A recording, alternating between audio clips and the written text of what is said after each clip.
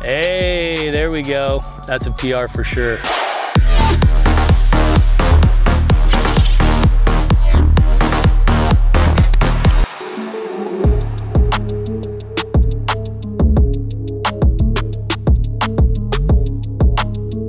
Show me an easy throw, like a wheel. Okay, you've got your chest, and we're gonna open the shoulder a little bit. Hips back, so I want this hip on top of the knee. Stretch and hold, and you're going to bring the shot into this arm. Go. You feel that? Go.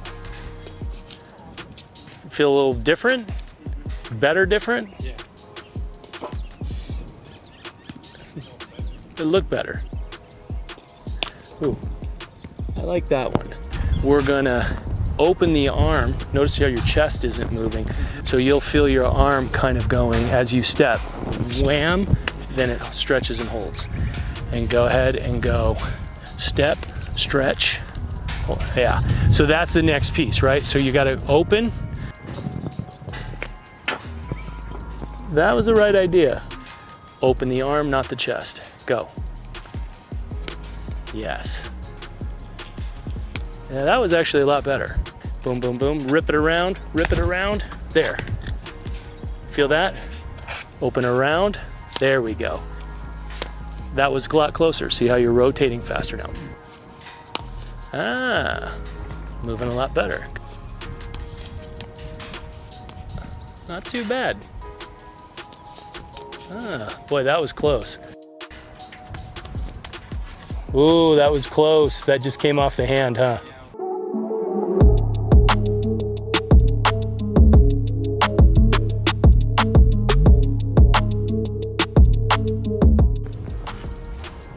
Good sink and push. So we're basically pre-turning the hips. We're using the left side to wind the shot back to here. There you go. So you're pre-turning the hips. So your hip is already into the throw. So you're gonna bring it back and you're gonna come through. You'll go back behind it. Yep. Now push with your hip and go. That was much better. All right, so you'll turn and bring your upper body forward, okay? That was close. A wider base, too narrow. Yep. Get over.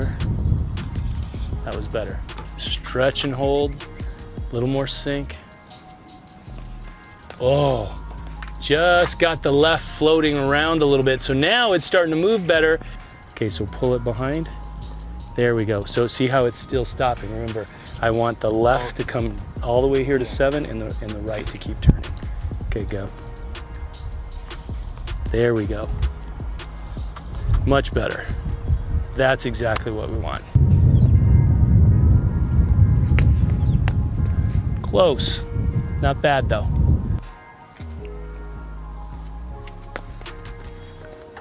Ooh, that was pretty good. Ooh, close, close. That's good.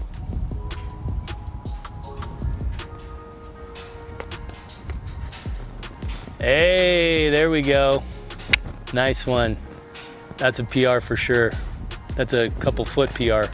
Good work. End of a long weekend. Peyton Williams from St. George, Utah. He came to our preseason camp. Within a few weeks of that, he hit a 170-foot PR. He technically opened the season with like about 20 feet. He's primarily a discus thrower. He said he felt very uncomfortable with the spin, and it was a really good examination into the throwing chain reaction system and how we apply it.